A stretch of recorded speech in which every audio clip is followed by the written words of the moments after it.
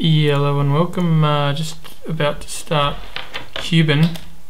Pick one was Sheldock Isle. I've been doing this a lot, picking like a blue spell first and then seeing Noble Hierarch second. I also really like Teferi. Pardon.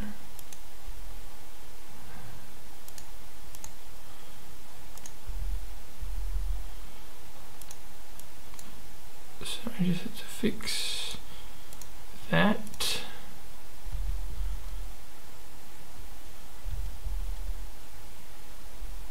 Probably be Teferi 3 here.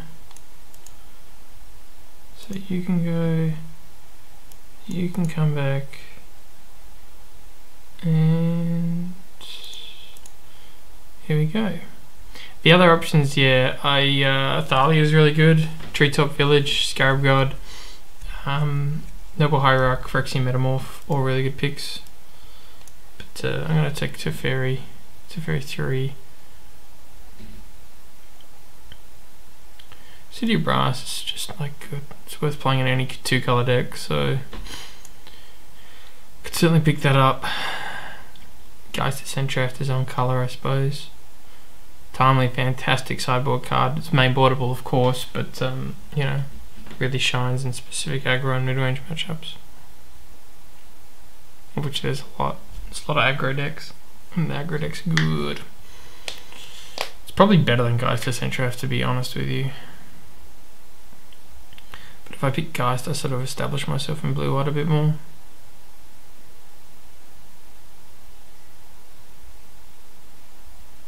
Geist is fine. I don't think it's that good. Maybe we should have got Noble Hierarch. Let's take City of Brass.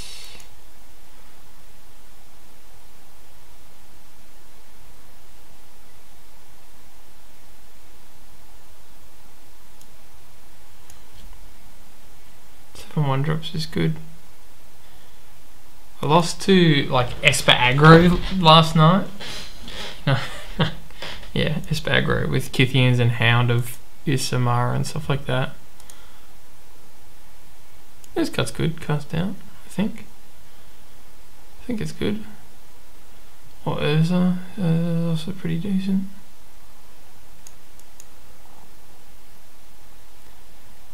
Gadwick's a pretty sweet magic spell. And nothing in blue-white, really. Okay.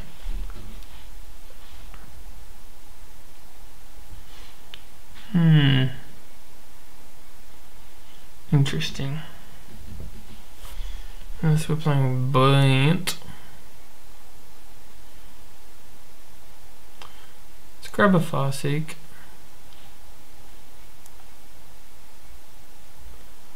Grab a Taran. And this is our first pack, so not of Autumn Wield. So not really much blue, to be honest. We got Shelling into Teferi. Gadwick's pretty heavy blue. It's hard to splash this guy. It's a great card though. Just like 3 for a 3/3 is really good. 4 for a 3/3 that draws a card. And obviously the versatility that you could just like dump 10 mana into it.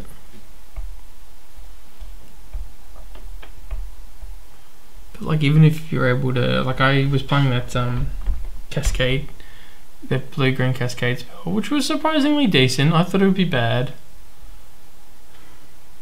You have to really genuinely have an opening with it. I don't think it's a great card, but it's certainly playable. It's like the 2/3 that the first spell you cast Cascades. Sort of, not quite Cascades, but almost. Anyway, the point is I cascaded into Gadwick, and I was like, yeah, free 3/3, I'll take that, you know. It's a Treetop Village Wield. This card's phenomenal. It is arguably the best man land, you know, arguably. Mishra is being something that can block as a 3/3 and only costs 1 to activate. Definitely stakes a claim. So we've got 3 Bant cards here. I'm tempted by the Corsair. Kind of don't want to take timely if I am going to start going a few creatures, but I'm also concerned about picking any sort of double. I'm going to take Blade Splicer because if I'm picking a lot of creatures, the timely gets a little worse, and the course is just green, and if I'm trying to play triple, if I end up cutting the blue, which is very likely, I'd rather Corsair there, but Blade Splicer is fine, and yeah, it's definitely better in a triple colour deck just because it's a lot easier to cast than having to get double green on turn 1.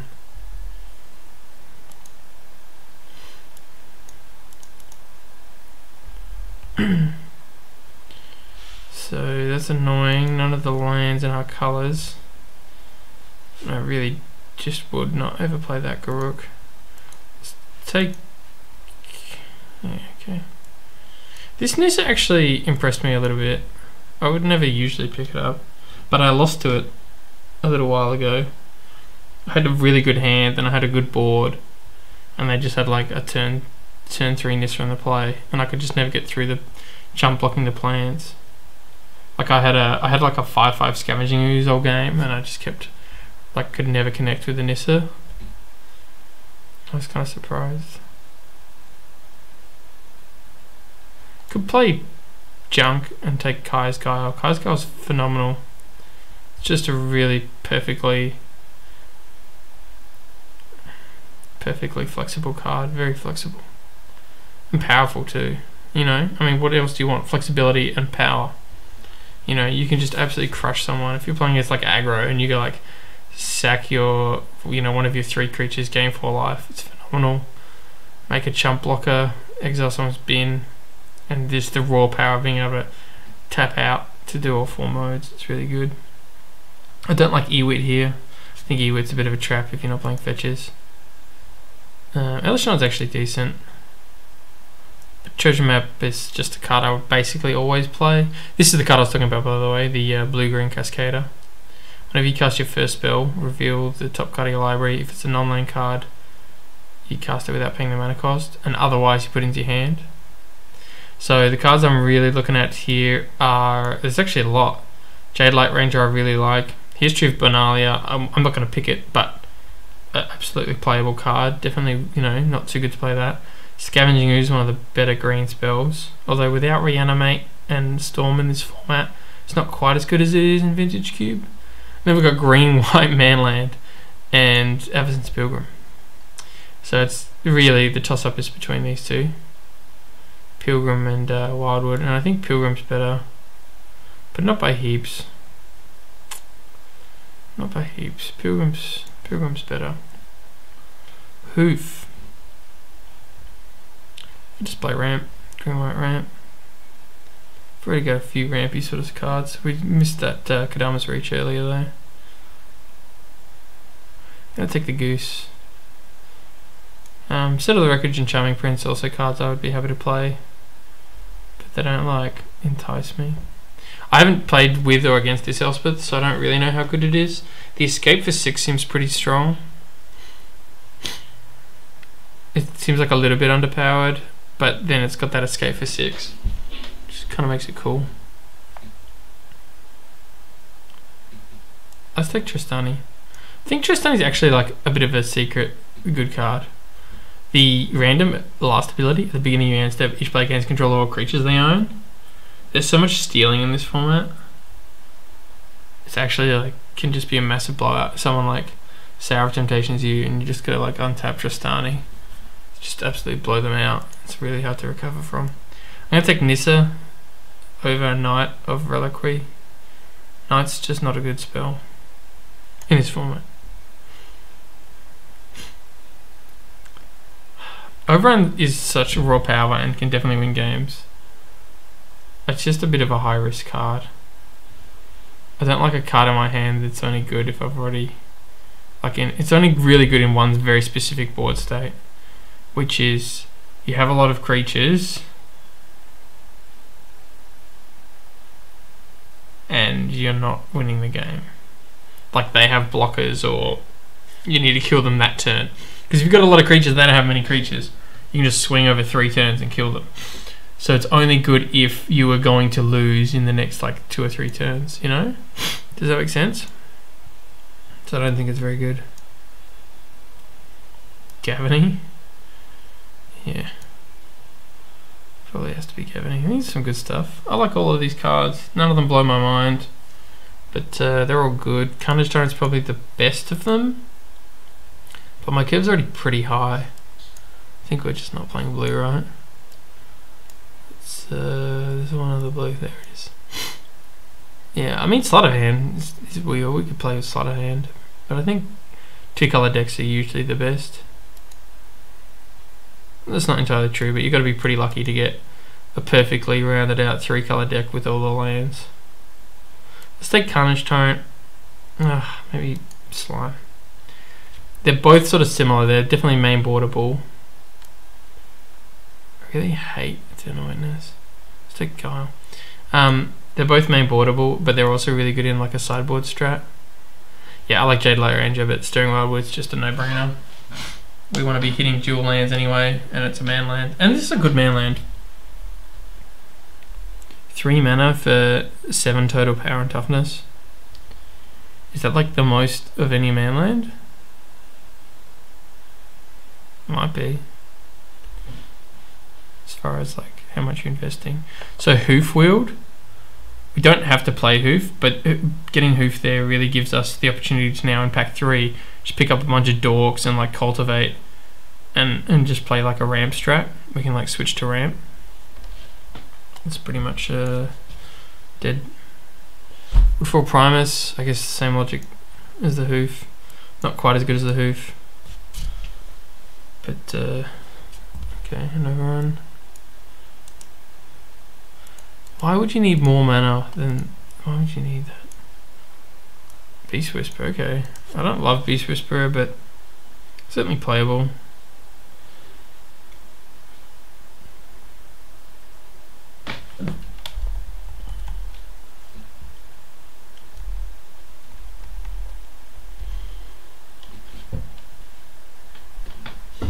Stony Forge Mystic.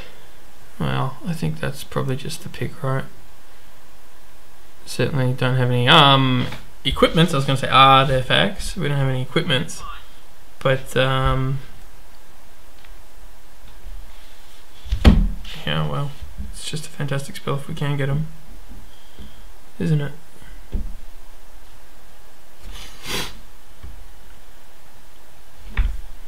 Bird's Paradise. Pretty easy pick, to be honest. Smuggler's Copter's definitely playable. I would play Approacher of the Second Sun. The card's actually really good. It's like weirdly good, right? I don't really play Standard. I don't draft Standard, but I assume it's not playable in Standard. But it's weirdly good in Limited.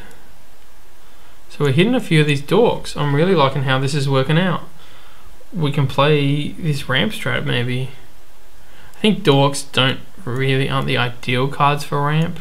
You want to play like Hedron Archive, Cultivate, Kadalma's Reach, Oracle and Will Die, Garruk.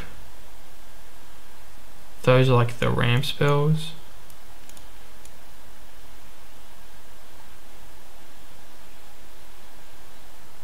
Like Faith Fetters is a good card for the sideboard against aggro. Flicker Wisp is perfectly good, very good in this format. I think I might just take the Confluence though. Llanowar Elves and Green White Land and a Goyf.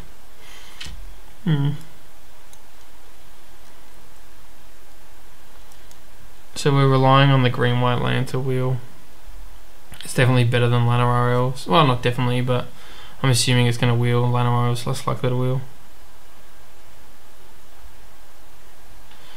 I think this card could be good. I also really like Forsake the Worldly. It exiles, it's instant speed, it hits both artifact and enchantment. It exiles instead of destroys, so you can hit like there's that like Heliod guy, there's the like Keranos in this format and stuff. And you can cycle it. The card's actually really good. Might even wheel. As in, sorry, Jamokas might wheel if I take Forsake. Dante Vanguard's also really good. I'm going to take the Charm. Let's take it out. Cost. Green, white land.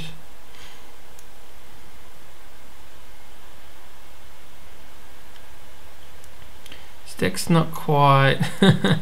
It's good. I like the deck. I'm happy with it. We've got some great things going on. It's not quite mid-range. It's not quite ramp. Not quite sure where it is, but I think it'll be effective either way. Just really hoping. I'm not sure. If I wasn't looking out for which swords have already gone, but I think Feast and Famine and so forth we haven't seen. That doesn't mean they weren't snapped up, but we haven't seen. Neither have we seen Batterskull. If we can just get one equipment, Sword of War and Peace is basically the only sword I wouldn't play, and that's already gone. If we get basically any equipment, I will play it. I think Light and Shadow's also already gone, and that's like the next worst one. Like, in my opinion, the best is Sophie, sort of Feast and Famine, sort of Body and Mind. Sort of Body and Mind is actually probably a bit better than Feast and Famine in this format specifically, because there's not much. There's sort of Light and Shadow. And a Den Protector, let's just take this. There's not that much. There's a lot more blue-green creatures in this format than in like Modern or Legacy or whatever. And the mill is like super, super relevant. Like, basically, there's a very good chance you can mill them if you connect once, and you basically win the game if you connect twice. So, you know. So, Pressure the Second Sun, as I said, very castable spell. Very playable. I would probably take it here if I didn't already have so many big critters. I'm kind of tempted. Go 7th in the bottom.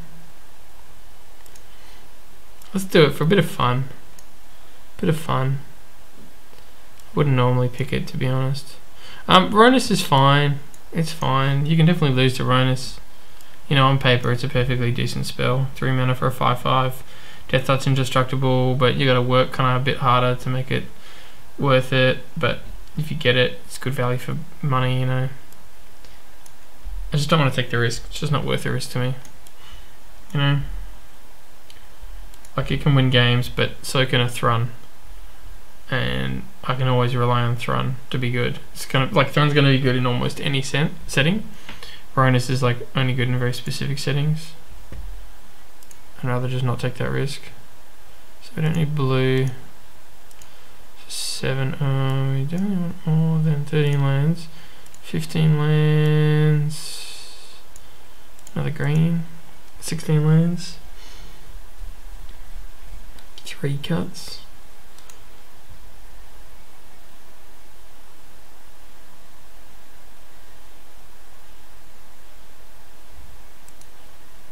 Just Hydra could be a good spell. Not quite sure how good it is. Kai's Guile. We didn't have black in the end. Did this give us black? Okay, so we've got a little bit of a ramp thing going on. We can just win a game. We've got a very big top end.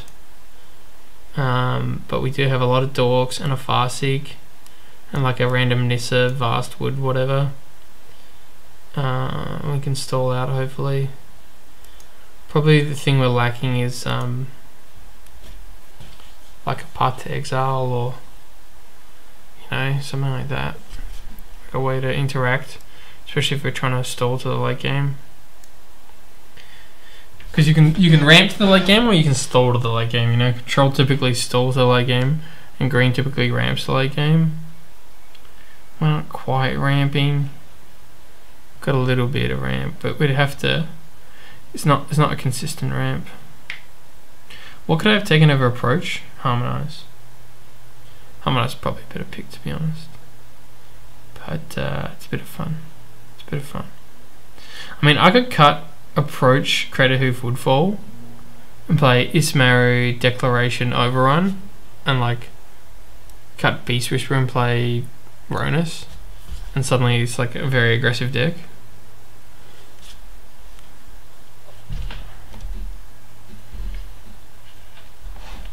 So there's versatility. I mean, I could even do that, play that, and like play.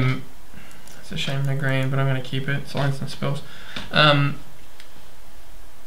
Yeah, I could even do like the aggro.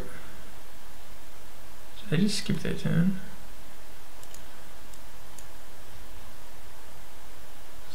Yeah, they just skipped their turn. It's pretty brutal. They mulled to 6 and then just pass turn. Oh well, I'll take it.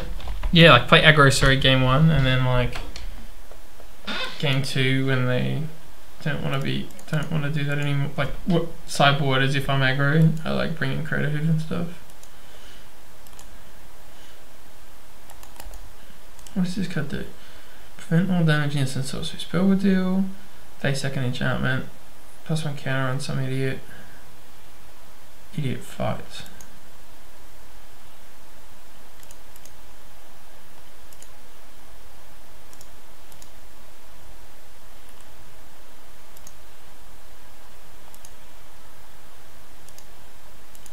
Alright, let's hope they don't have a sweeper. It's not really many 3-mana sweepers. Scoops.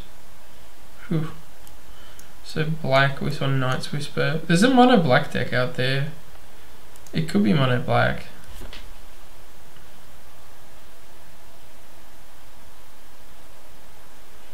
Night's Whispers.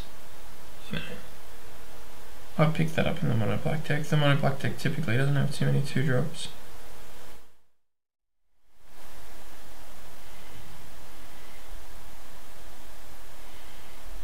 Wow.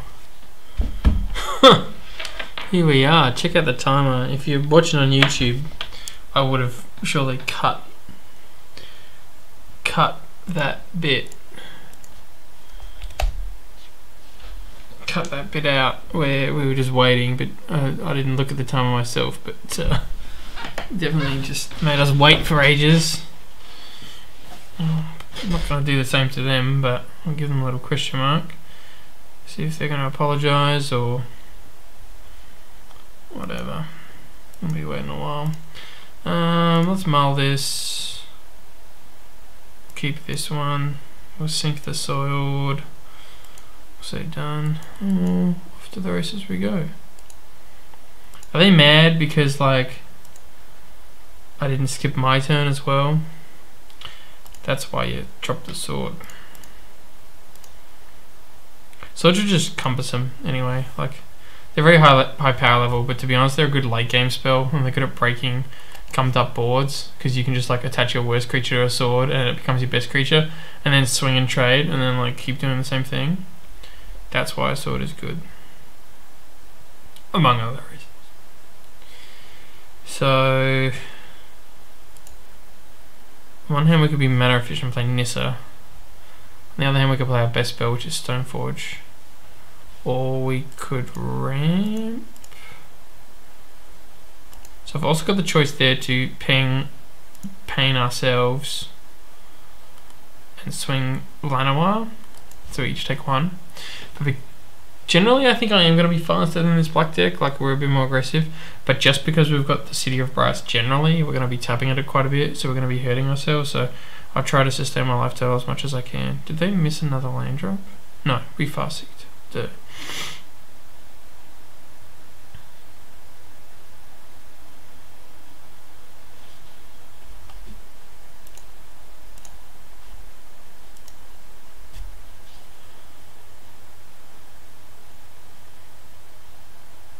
It's really annoying. I think they give us too much time in Moto. I mean, I've definitely timed out before, but not very often. I can't remember the last time I've done that. I've played bad because I've been under pressure from time, but it's been a while since I've like genuinely timed out. So we can do both now. So we'll start with Nissa. And yeah, Giralf's actually like doesn't mean you're playing aggro. It's actually a very aggressive card. It's a power +1 power over its toughness.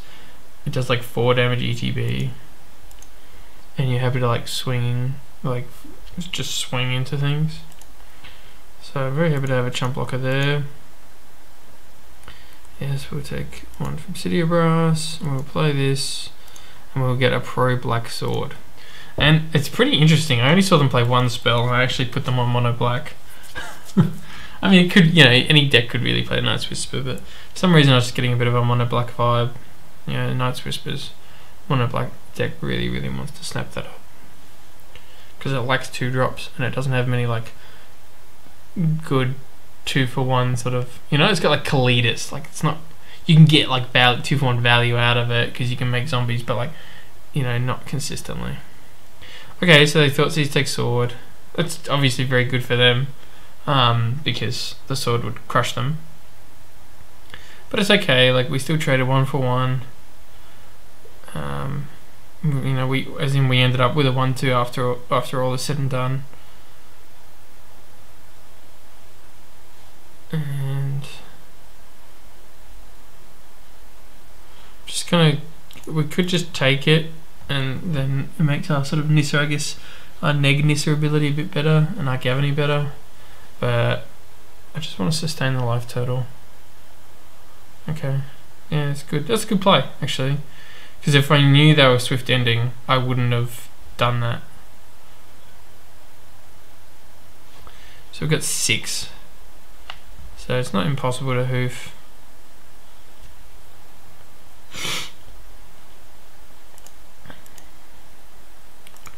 Two, three. Let's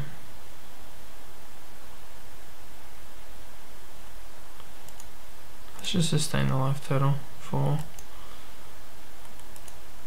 I'm pretty happy to trade Stoneforge there, I think. The pros to trading are we sustain life total a bit. The cons are it makes our Gavany a lot worse. Okay, well now I won't trade.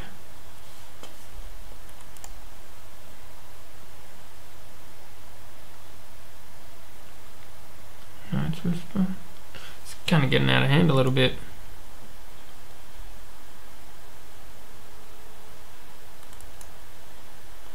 I think we're just on the Gavany plan. If I can get like my Stoneforge up to a 4-3, sorry, a 4-5, sorry, a 3-4 here, and block Giraffes. Ooh, Hypnotic Spectre's good. Yeah. Nice. 1, 2, 3, 4, 5, 6, 7, 8. Well, I don't really want to get spected, so let's just cast it.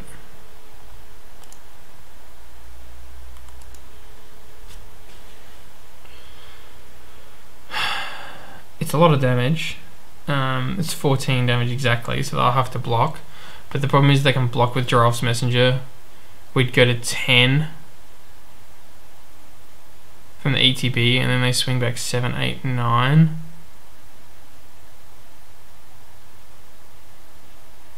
It's actually not lethal, and they lose another life.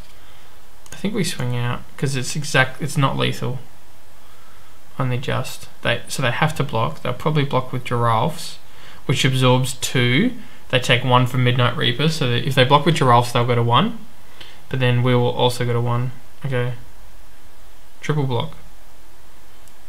So it does all the damage anyway, but sort of like this, sort of like this. Interesting. Yeah, I would have just blocked with only Giraffes, gone to 1. Yeah, maybe they just didn't do the maths and they assumed they were getting lethaled because they were calculating for the Midnight Reaper deaths. But if you don't block, you don't get the deaths. Yeah, I would have just gone to 1. Because they lose trample. The hoof loses trample after this. So you can just jump it. You can take me to 1. And then, like, try to, like, draw, yeah, like a Vampire Nighthawk. Would have done the job.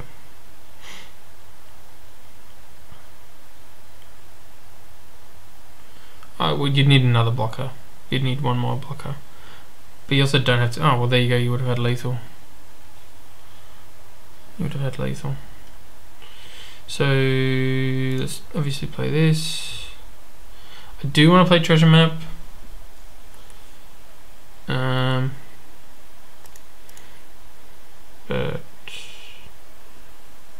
So I want to swing. I don't want the Vampire Nighthawk to just start connecting. No point Gavining.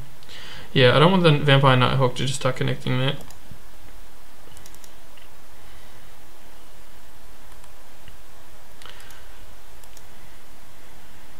It'll get out of hand, and it's going to be really hard to close them off with a Nighthawk. Phyrexian Obliterator? Yeesh. Forest. No, I don't think Forest will do it.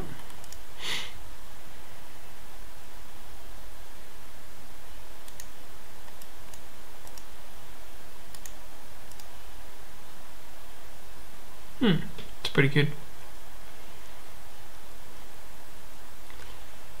So we can just actually do it now.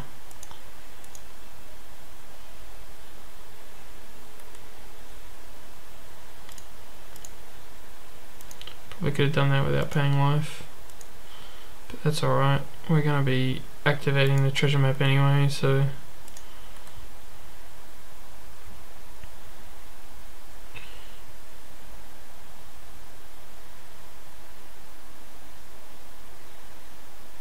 it's really interesting with City Brass. You can have it on the stack either way. Like you can cast the spell and then tap the mana, or you can tap the mana, let the trigger resolve, and then cast the spell with a floating pool. It's a very interesting sort of little card. Try it out. It's very obvious on Modo how it works. If you ever play Modern Ad Nauseam, it's really relevant because you need to float the ping damage on the stack and then like win. If you're on like 1 life, which happens all the time because you're Angel's Grace, if you're on 1 life, you can like float the ping damage. Yep, so Rider resolves. They've still got 5 cards in hand, but we've got a Manland, we've got a Gavany, we've got a treasure map. That's just a random creature, I'll take that. They're on pretty low life, so are we, and they've got a life linker, so.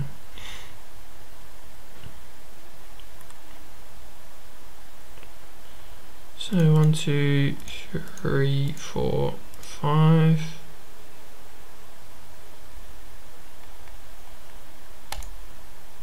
Just cast it. Land. I'm happy to just trade creatures off here. Hopefully our treasure map can get us back in the game.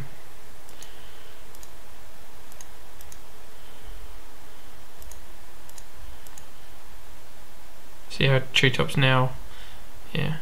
Oh, that's interesting. Yeah. Yeah, that makes sense. I'll see if I can do it the other way, show you guys how it works.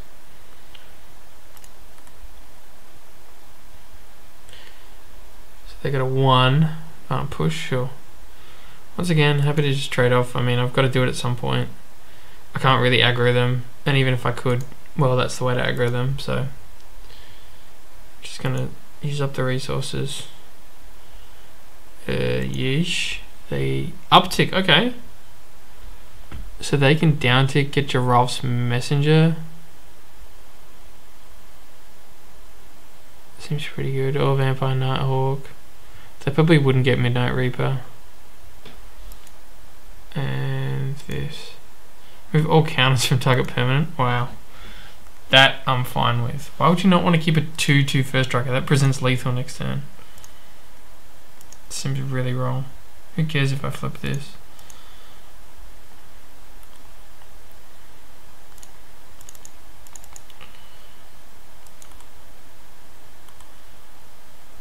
So Thruns also can regen if I want to tap City of Brass. Yeah, that seems really wrong. I would not have sacked that. Like, I can flip it and get a bunch of mana and a scry. But whatever. You're like slowing the game down. Like treasure map flipping there is good for me, but it's only good. I don't know. Taking the counters off is only good if you're gonna like kill me soon, and you can't kill me soon if you're sacrificing your own creatures. Eat to extinction. So they'll probably get your Rolf's Messenger. That's what I would get, since it like ETB does 2. And then yeah, they got it. So ETB does 2, and then if I want to block it, and trade with it, it's going to do another 2. So I'm kind of like stooped into it. Alright. Let's go. It's gotta be a good one. Wildwood's probably not going to cut it. I think we need to oust there. Like even oust, I think loses because they can net. They draw it off the Phyrexian Arena and they can lily it to get it back as well. So Pilgrim's actually not awful because it blocks the giraffes without trading with it. The problem is the lily can uptick ping it, so we kind of want to kill the lily. But they're on 6, so I'm like very tempted to just swing 6 at them. They're on, I guess, pseudo 8.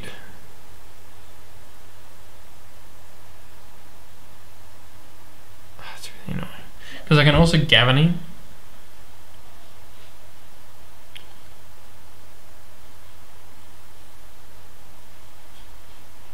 Like I want them to block with Murderous Rider so that the Murderous Rider doesn't swing into me. But I probably can't do that.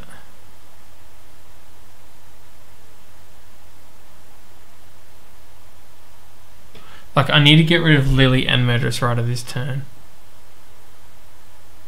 And if I don't get rid of Murderous Rider, I can leave Thrun back.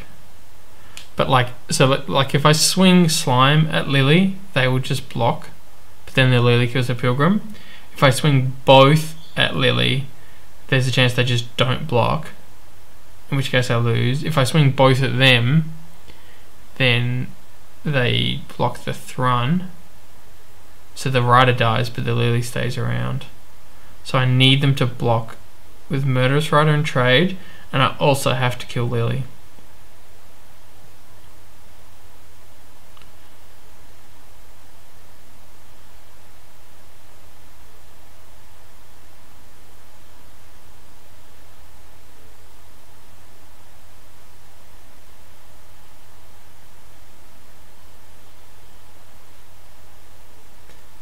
I've got it. I figured it out. If we Gavany the Pilgrim, then the Lily can't kill it. So we play Pilgrim. We Alpha Strike them.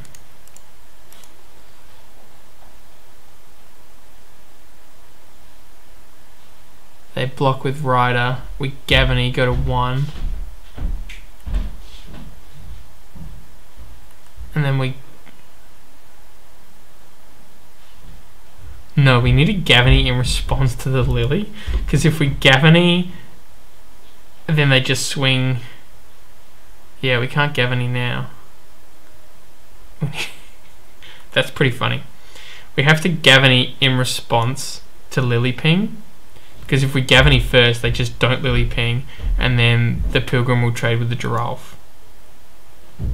So with Gavany now, that's really funny. Go to 1. Like if we lose, we lose, but I'm pretty happy that we like found that out.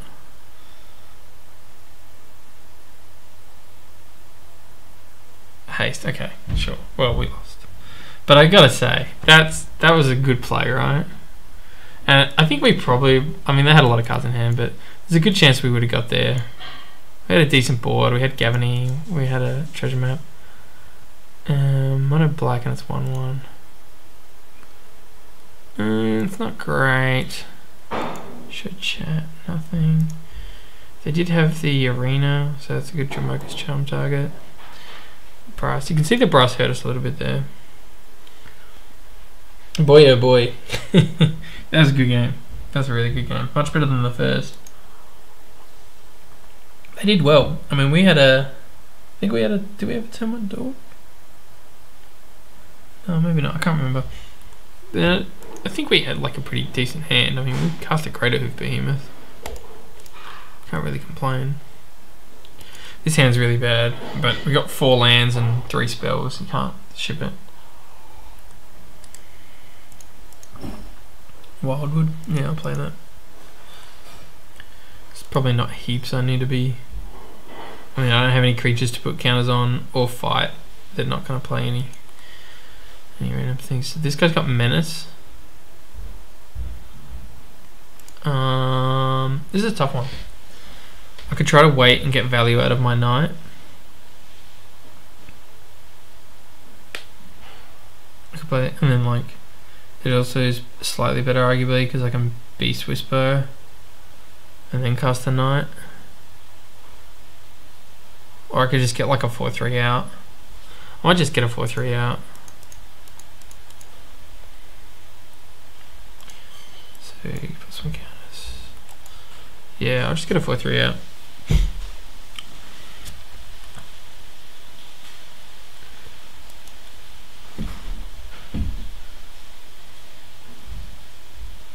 Kite Sail, take Jamocha.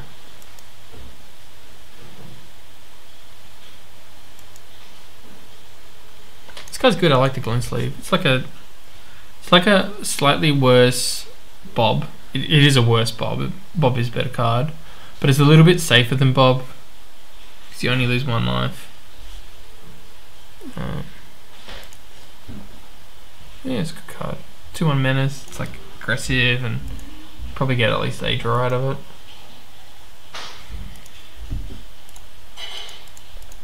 So let's go Beast Whisperer, swing 4. I think they had a Fatal Push, so they could just like chump with Kite-Tail Freebooter, push the Beast, but I think that's okay. We take the push out of their hand, we get the Jamocha back.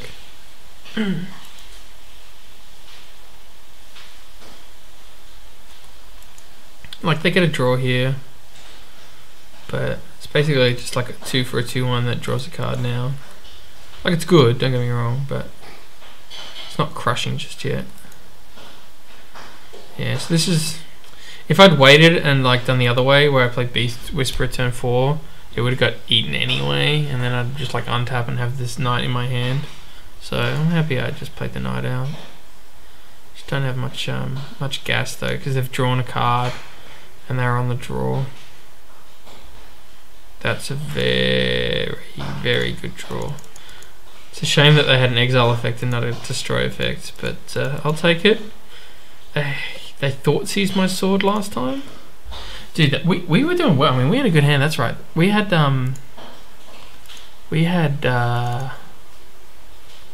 Stoneforge Mystic, didn't we? In that last game, and they thought seized the sword out of our hand. It was a really good game, actually. But Mono Black, basically has no way to deal with the sword. I mean, I might eat my words, but in the entire game of Magic, Mono Black really struggles with artifacts. Gate to Phyrexia is like one of the only cards, you know? Could be like a Oblivion Stone, but really they're going to struggle. And they're also going to struggle to deal with the Knight, because, I mean, they can make me sack and stuff, there's ways, but they're going to struggle to deal with the Knight because the Knight is pro-black, and they're going to struggle to race because I'm gaining 3 as well. Did they just Mind Shatter me for 1? It seems really loose with the sword. Right? Seems really loose with the sword out. Let's just get the damage on. I could hold up cast out there, but I'd rather just crush. Crushing for 9. Present lethal next turn via 2 creatures. Gain a bit of life. And have cast out for us for like something next turn that I really, really want to beat. Yeah, Mind Shatter seemed loose, because they'd already seen my hand with the Kite-Tail Freebooter.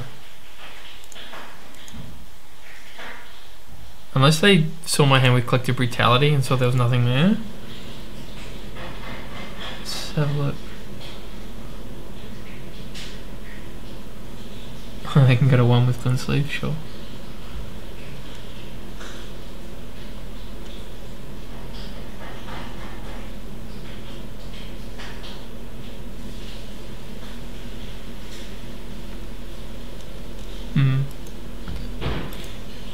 That game 2 was really good. Yeah, the Mind Shadow was weird. Either you hit a creature, which I didn't get back with sword, or you just hit dumb lands. I think they even just knew my hand. Whatever. I guess that wasn't doing anything else. That was a sweet game too, though. I felt very far ahead. I felt very good. We were getting 2-for-1 value. We were pressuring life total. We weren't sacrificing value. You know, we were conserving our own life total without sacrificing value. They played it quite well. They had a few mistakes, I think.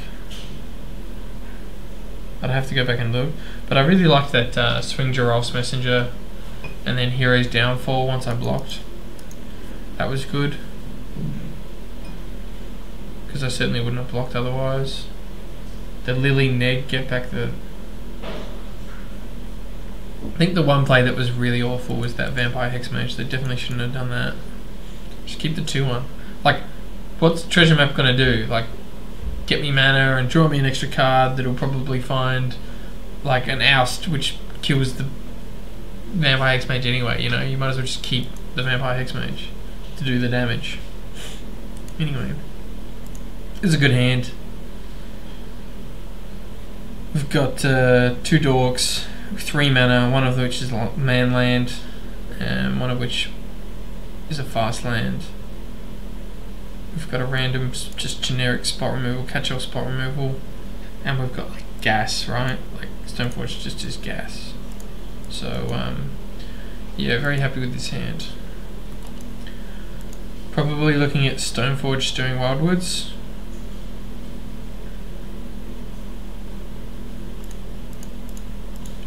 Let's leave with a Stoneforge. Yes. The other option is to play Plains and play Bop. Maybe that would have been better, actually. Then I can get to 5 this turn and just go Sword Equip. Yeah, that would have been better.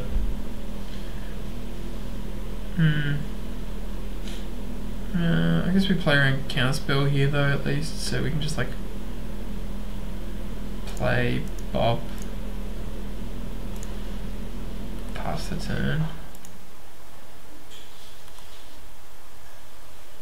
Keep up sort of Light Shadows, Solace. Keep up Solace. The other sword I don't think have names because they're not as good. Sophie, right? Sword of Fire Ice. That's the only real abbreviation I know. And I coined Swappy, sort of War and Peace. I like Swappy. Alright, let's go for one of these. Pretty happy that, in fact, I didn't play the birds. I'm happy to be a bit more patient, play around the counterspell. And this is a decent position to be in. So I can equip Stoneforge Mystic, and they have a kill spell or something, and then I just equip my dorks, and then every single dumb 1/1 I cast is a threat. I probably should have played land there so that I can cast out in response to something. Like, I don't think there's much, but you know, whatever.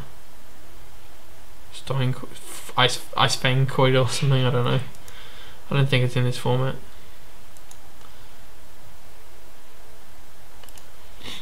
I probably won't play Pilgrim. I'll just play around. I'll just keep up Cast Out. Not that there's much I want to cast out, but I'll keep up Cast Out, and I won't overload the board just in case there's a Languish or a Damnation or something.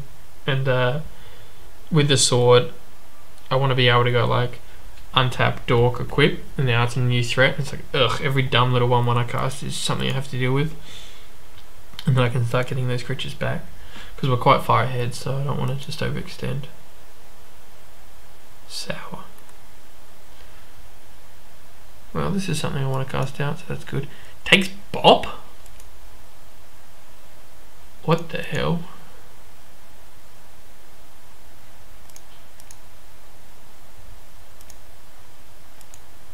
Takes Bop? For real? I can almost just ignore that, right? Or are they expecting it to get killed? I'm confused. Are they expecting the Sour to get killed? So they'd want to take like something I can chump like. Why would you not just take the Stoneforge Mystic? I don't think I actually want to cast that out. I think I'm happy to just swing into it.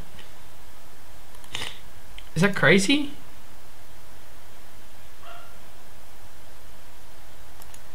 oust. I don't even want to oust it. I can oust my own critter. Dude, I don't even want to oust that. Let's just get some damage on, huh? Is that crazy? I might kick myself. Because if I lose to tempo, like, it would be a good tempo play to cast out there. Because I use my mana and I get the bot back and they have like 2 less chump blockers and just like crush. But as far as value town goes, they're not really getting much value because all our creatures are better than their creatures. We're winning the race by a margin. And now we safe cast out for a threat that actually wins. So it's only bad if we get tempoed. We could oust our own creature, but I don't even care about the pop that much. Unless they're trying to build up to something.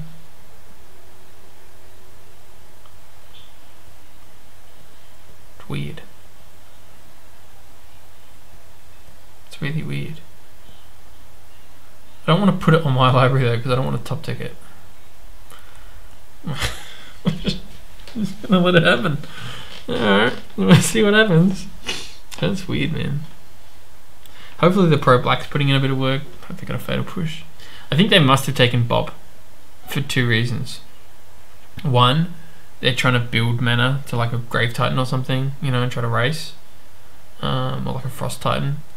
2, they don't want to take Stoneforge because it's still my Sword of Light and Shadow and I can just A, re-equip, or B, if they swing, it's my sword. So whenever a crit creature does combat damage to a player, that could be me, I gain 3 life and I return a critter. See what I mean? So like, they don't actually, like, the creature can't really swing. So it can't swing and then I can just re-equip when I'm ready to swing. Solemn, okay. Again, like, it's good. Exile's kind of good, stops some drawing I suppose, but they've already got value out of the ETB. Don't know how worth it is. It could be a very different game if I'd cast out the Sour. It could be a very different game, you know? It could be a very different game. Because then I could oust the Solemn, you know? Ousting's not that aggro though, because they do gain 3 life. So I don't really want to oust the Solemn. I might just be happy to trade. What I might do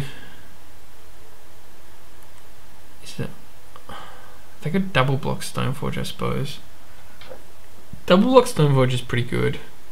And then we kill Sour though. I'm gonna do this. My other option was to swing Stoneforge. They double block, we cast out the Solemn, then they lose the Sour. That's pretty good. They don't draw. We don't lose Stoneforge. We get back our Bob. But I'm going to do this one. Just swing both. Accept the trade with the Stoneforge if they want to double block it. And then just re-equip. Re-equip the following, like re-equip to the line of arms. Okay. So yeah, we will kill Sour.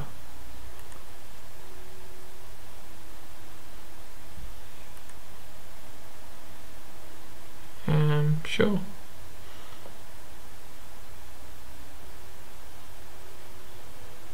Sure.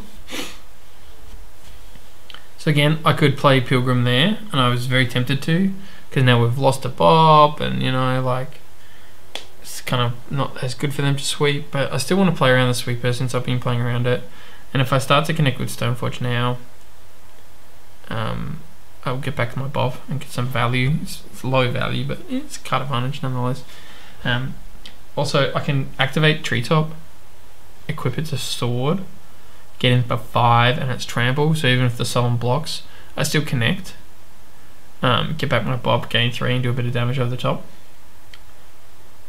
And if I hit a land, I could even just do that and re-equip back onto like Stoneforge Mystic. It's pretty good. Here we go. 5. Gearhulk. Well, Pro Black. Pro Black, so it's hitting the Llanowar Elves. Not, you know, still good, but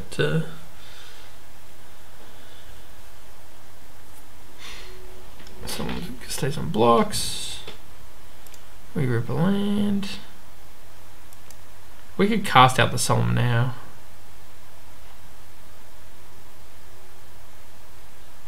cast out the Solemn Connect. I kind of just want to save it. Am I being crazy greedy?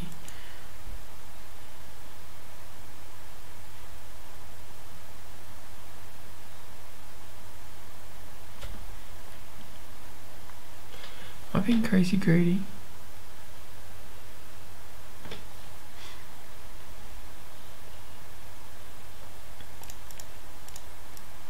Really hope they don't have Condemn.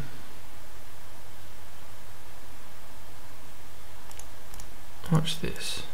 So we connect.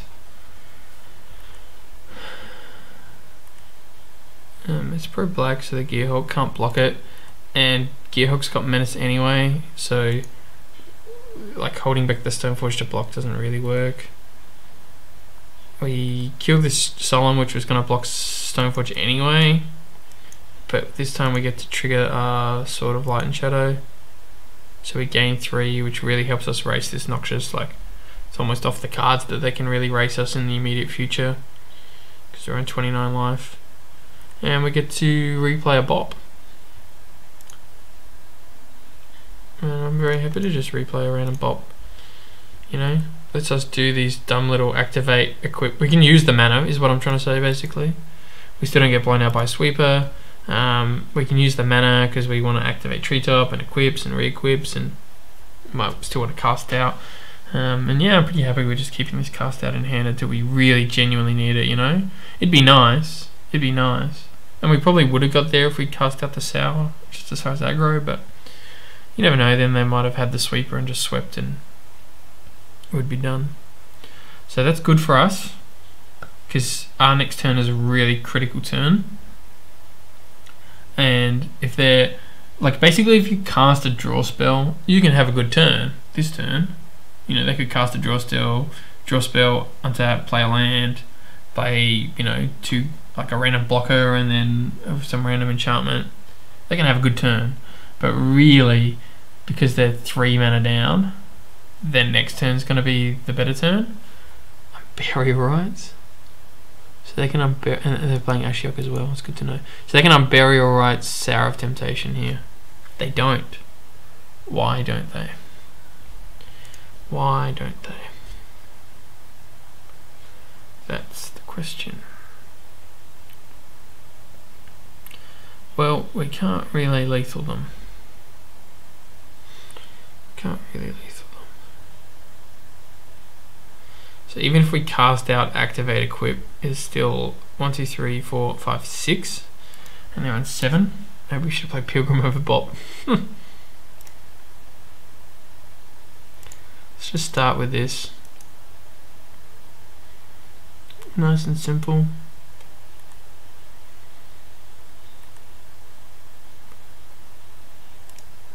They might have like Snap or something.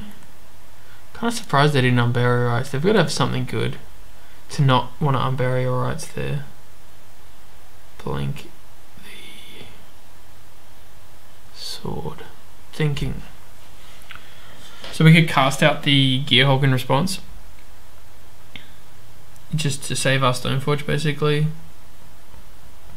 But I think I want to save the cast out for the Sour.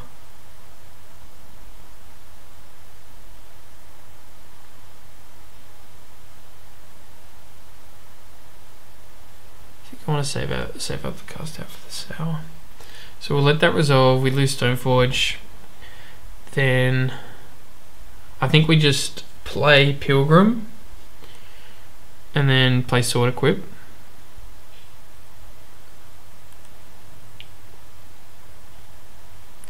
So Pilgrim, Sword, and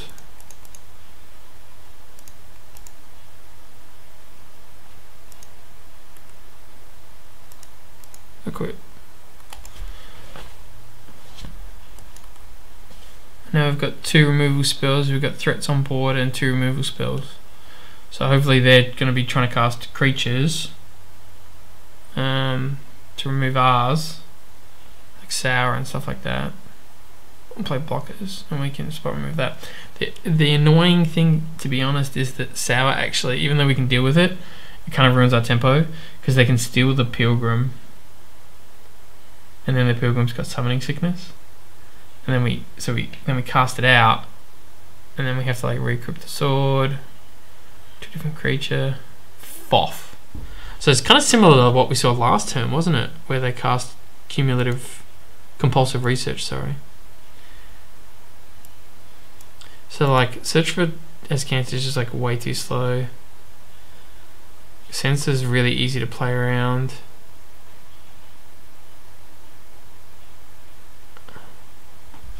None of these cards are that good. Probably the best card is actually Thought Scour, because it finds the better card. You know, but I think they probably, I'm gonna do it like that. They probably want to have the land drop as well. I can't remember, have they played land? Play swamp. Okay, so they've already played land, so maybe that was a mistake. But yeah, like they could go like Thought Scour on Burial Rites, but they can't do that. I think their play is going to be on Burial Rites on Sour. Okay, so they took Narset Thought Scour, and they get Doomfall. Target opponent exiles a creature they control, or they can steal a card in our hand. And it's sorcery speed. Man, that seems really loose. Why would you do that? Does that seem loose to anyone else? So we can take them to 1.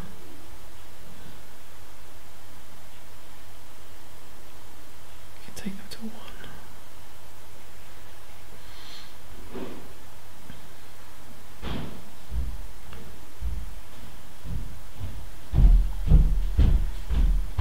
I don't know if I really want to oust this Noxious Gearhulk, because they'll just get it back. I want to oust the turn I'm winning. If we cast out, we can activate Treetop and like slam them. Maybe that's what I want to do. But still, I'm scared of like a threat there. I'll be pretty annoyed if I cast out. I've been so patient on it, you know, and then I just like cast out on the Gearhulk. It's like long term we can deal with this Gearhulk because it's black and we've got a sword. Thank you, Bobby. Easter. Happy Easter, guys. Like long term we can deal with this Gearhulk. It's not really that threatening as far as damage goes. It can't block. Am I just getting greedy because they're on 7? I can see the light.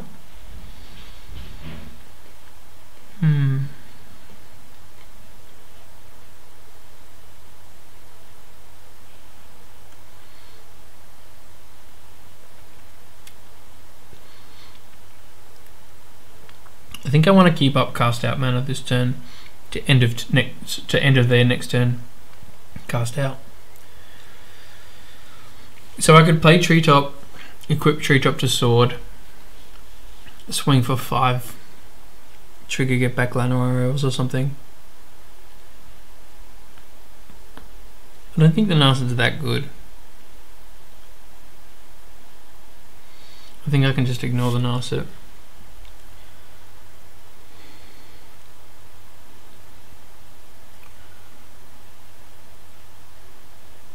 So activate Treetop.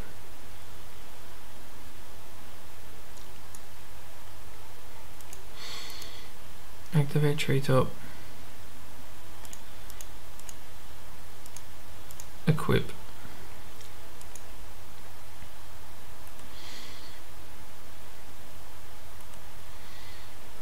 Swing them. Like I could swing Narset, but I might as well start presenting some lethal. And they're going to get a card off the Narset, and we're going to get a card off the sword anyway. Get Stoneforge, I guess. It's kind of this or that. Stoneforge is a 1/2. Llanowar taps for mana. Keeping up cast out here. Even if I hit Llanowar, I wouldn't want to cast it for the same logic. If they sweep, I want to be able to like they could sweep and like whatever, Doomfall this Treetop or something before it equips. So I just want to keep another card in hand. Targeting me. Seems bad if I've got a sword, right? Acidic Slime's pretty good. This guy's an artifact. Doubt I'll be connecting with sword again though. Unless, like, I'll either be winning if I connect with sword again, so. Mass manipulation. Yeesh. That's a spell. So they can do that for 2. So they can steal 2 creatures. Unfortunately for them though, I've just got dumb dorks. You know? Ashiok, now we're getting somewhere. Well, now they're getting somewhere.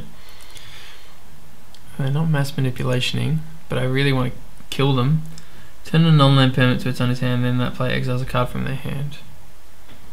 It's not that scary, to be honest with you.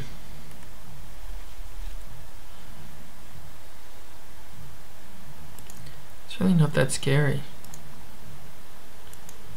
I've got the mana to just recast it and equip, right? Oh yeah, tap out. Yum. Target opponent reveals their hand. Choose a non-land card from it and exile it. Well, that's game, right? 1, 2, 3, 4.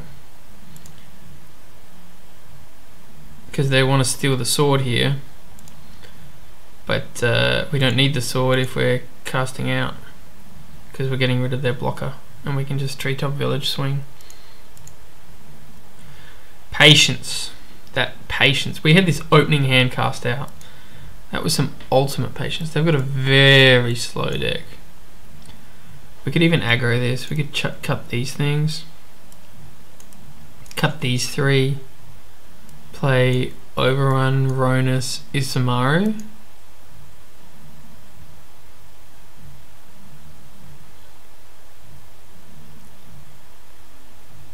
Give that a go.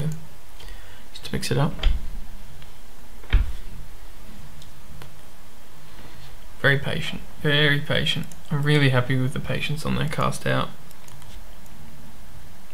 Did it when we were gonna tempo them to win the game, you know? Wait till there's a threat that we actually need to beat, or wait until we're gonna win the next turn. You know? Because we were getting value every time we swung. They were either chump blocking or we were connecting. So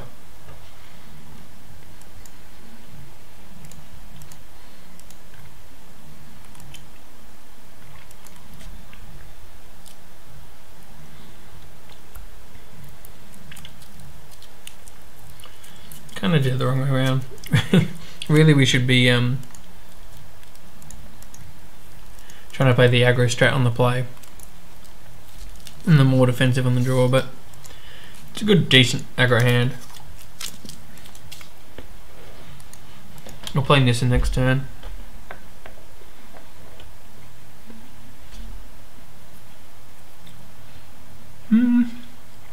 Rhinus is actually pretty good. Rhinus next turn. Then I can pump and swing for an extra 7. It's quite a lot of damage, but it's bad if they have some way to kill me.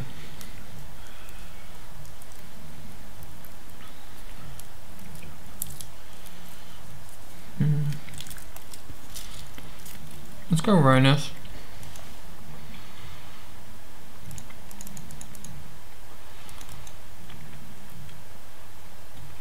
It's very similar to the sword in the sense that it makes every single one of my critters annoyingly good, because I can just pump. If I just get a mana dork or whatever in the late game, I can just pump it twice and then swing for 10. Do they just cycle sensor? Oh, they only had 1 up. Okay. This card's so slow, man. Search for a Scanto, bad card, don't pick it. There's 0 decks that want to play it. If you're in hard control, it's too slow for control. You mill yourself out.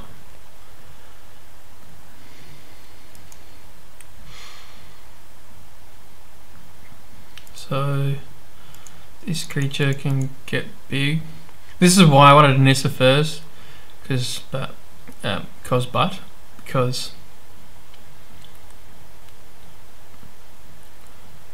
I'm all in on these two creatures, basically all in on the Isamaru. You know, like if they have Fatal Push here, the Isamaru just like that ruins the whole turn.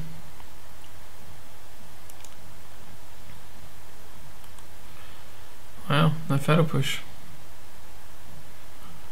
I think we just play Treetop. That was a nice solid slug, wasn't it? Does this guy have Trample? The Ronus itself? No, no Trample. The Treetop has Trample. It was a big thwack. Now they're just on the back foot and they just have to play around basically anything, right? Like, instead of progressing their board here, they need to play around. What if I Treetop Pump or something, you know? Gearhawk's a good one.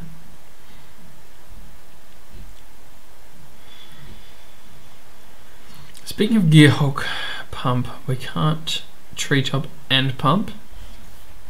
So I think we just be a bit patient. We cast Nissa. We get ourselves a forest. Now that we're losing on board, we start loading up the board again, so that next time we're winning on board. Particularly, so we've got a bunch of mana now, and we can just like Gavany if we want to. So yeah, winning on board, we converted the winnings into damage. Now we're losing on board, they haven't converted it into damage, you know? So now we just regain the board again.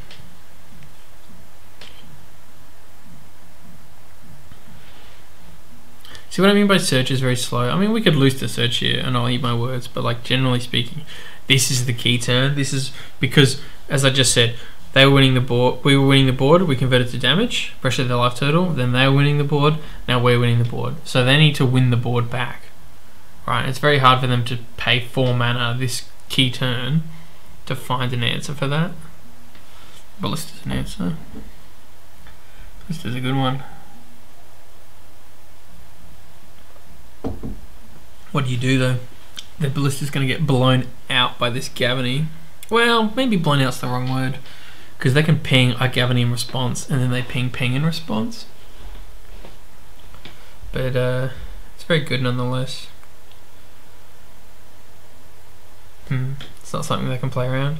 Like a lot of players will be like, oh, I'm going to like play around this, play around this. Really hard, you can't play around Gavany. And I think we can just Gavany, right?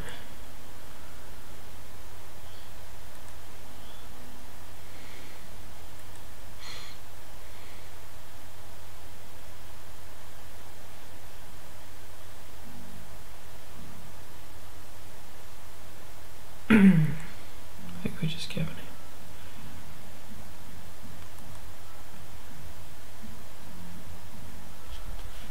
Okay. So in response, 2, 3, this one, hang on, this, activate Treetop Village,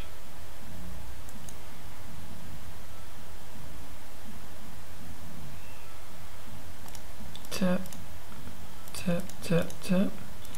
One counter everything. Nice. And now Treetops are 4/4, so every time Treetop swings, it A, trades with Noxious Gearhawk, and B, switches on Ronus. It's pretty huge. Yeah, so they pinged again in response. I F6 through that, but what happened was they pinged Arbor Elf, I Gavany'd in response, and then they pinged Arbor Elf again in response to Gavany. Worked out the same. It's just waiting for Gavany to resolve. But each opponent sacrifices a creature. Well, it's actually really tough. The Ronus is more powerful, but it's kind of cumbersome. And the Nissa is less cumbersome, but it is about to flip if when I inevitably play land next turn. But the problem is then I've got a Planeswalker, and this Noxious Gearhulk can kind of just deal with it. You know, like I can make a 4/4, but I think it's Nissa. Just because I got that treetop.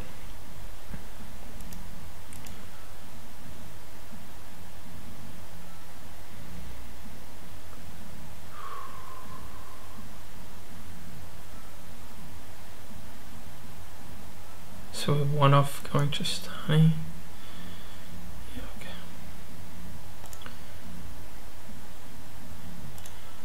Let's activate and swing.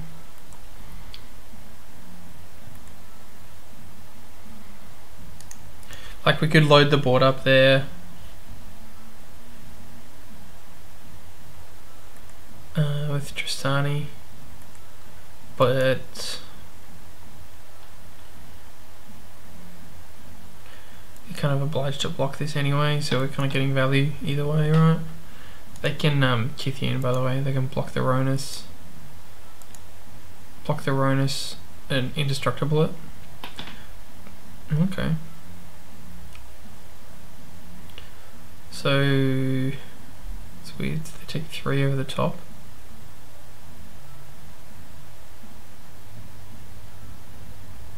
Take 3 over the top.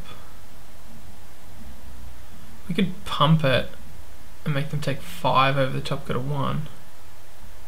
But I think we just play Nissa, especially with the Gavany.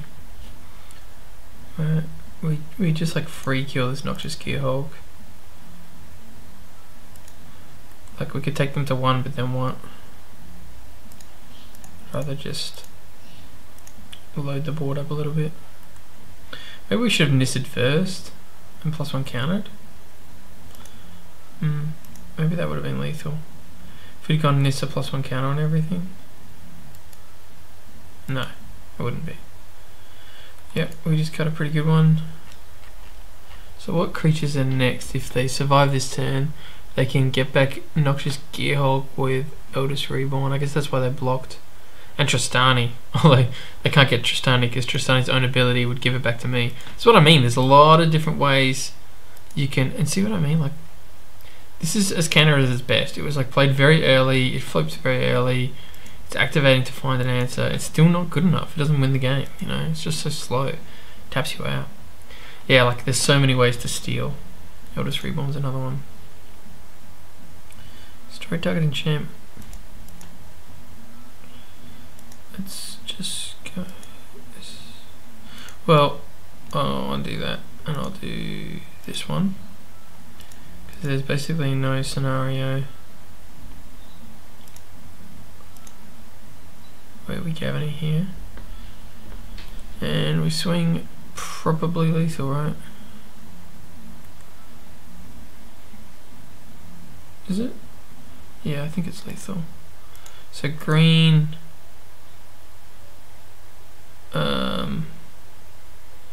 White, we want to put a +1.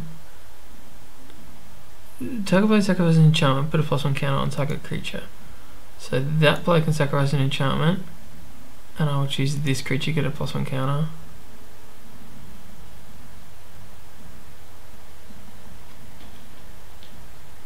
And then we get the pump to make it 4.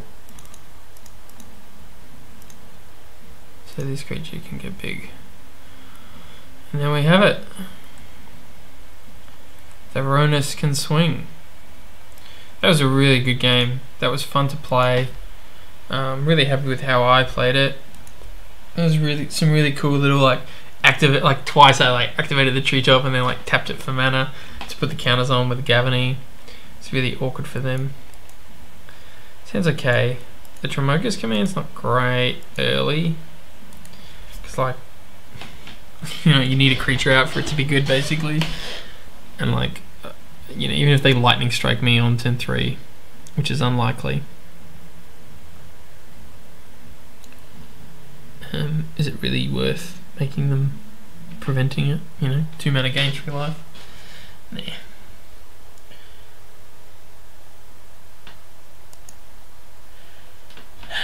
definitely slow hand against Burn, that's for sure. This is the finals. This is for the trophy.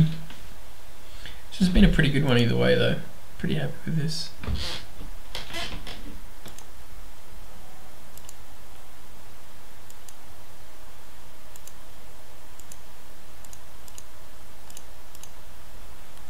Past it.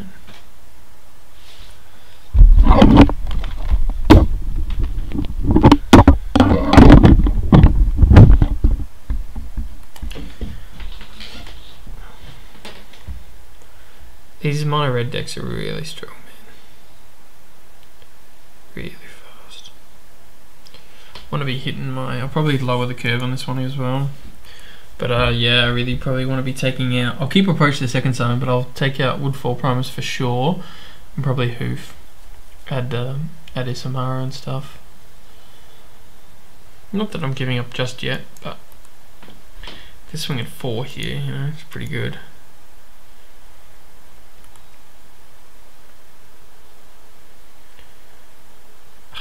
Why couldn't I fast seek last? I'm gonna play the creature. That way the Dromoka starts actually doing something.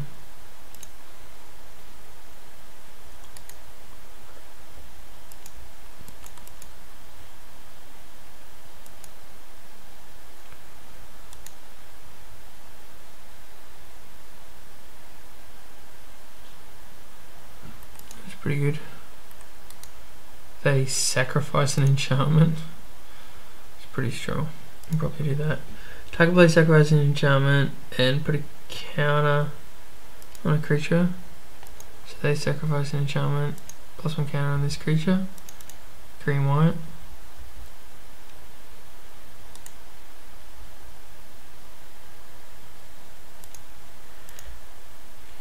And then Farseek.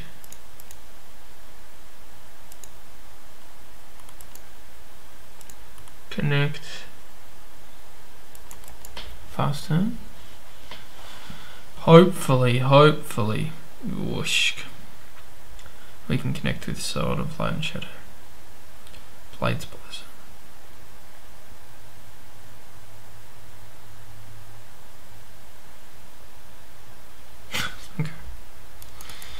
Okay.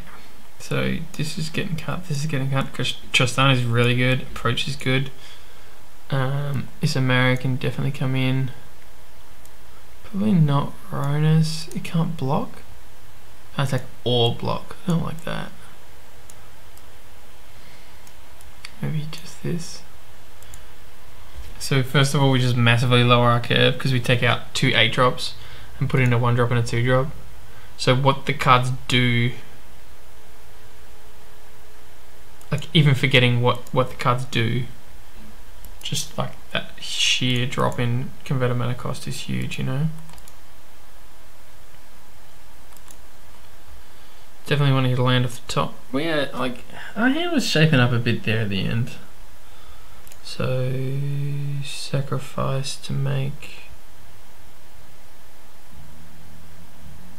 They're unlikely to be able to use this Grim Lavamancer anytime soon. Sacrifice to make a thing. Treasure map. Stop on my turn. Like if they're like the chance they can play 2 spells and also have a red up, so I'm not in any rush to kill this Grim Lavamancer.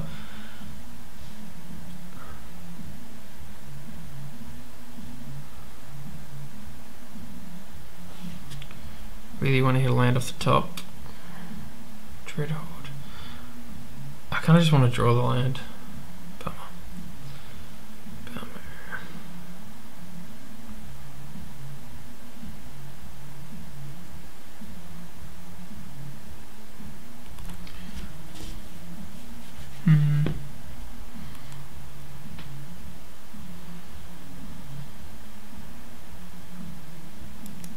That was pretty bad. We really needed to land there so we can go like Nissa. Oh man, the computer heat is like melting the... yeah, I'll block a random dumb 1/3.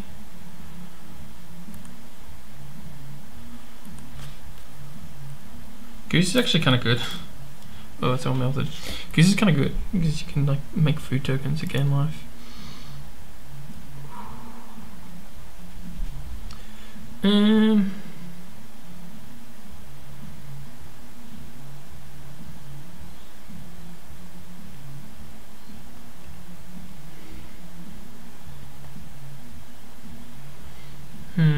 First strike is good. Let's cycle this.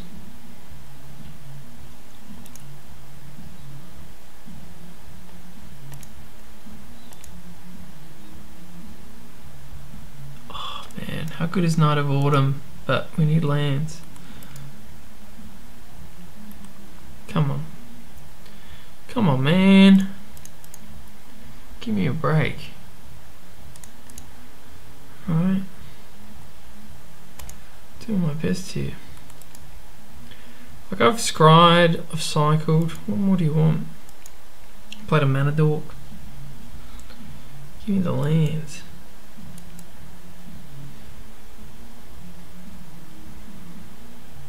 The reason I'm not scrying an upkeep is because I want to hit 3 mana so I can cast a 3 mana spell. You know, I want to be able to play the Blade Spice or play the Nist there.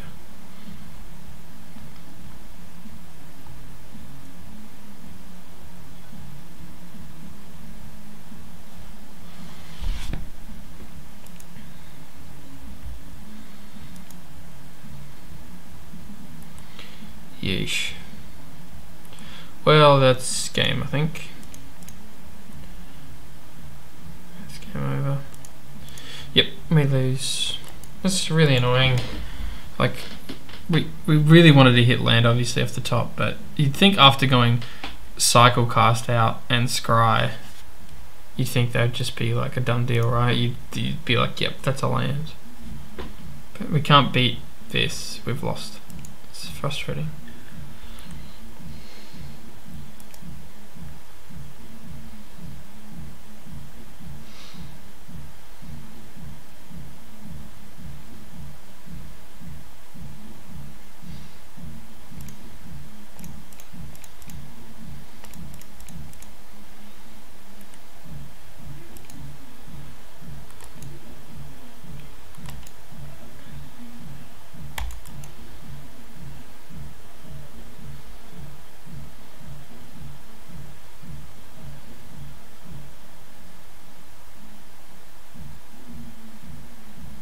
City Bros as well. What a kick in the guts.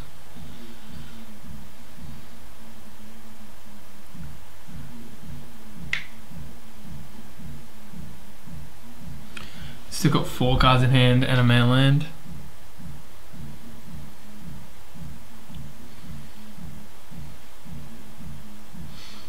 Yep.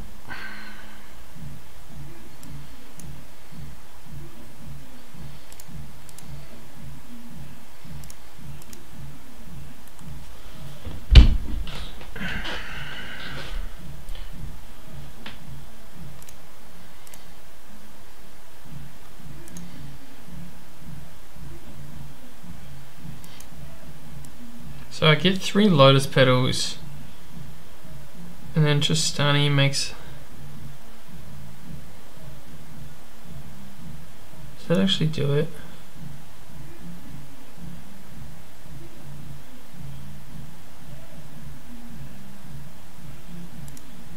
I think this weirdly actually does it.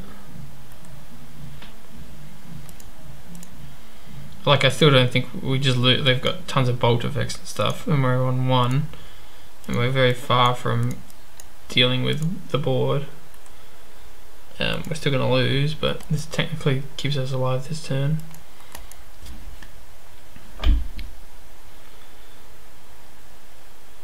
Alright, because we can block the Chain Whirler with Tristani, block and trade with a Mutavault, block a Goblin. Yeah, wow. There were still some pretty good games. Shame about that ending, but yeah, they were really, really interesting games. And thanks heaps for watching.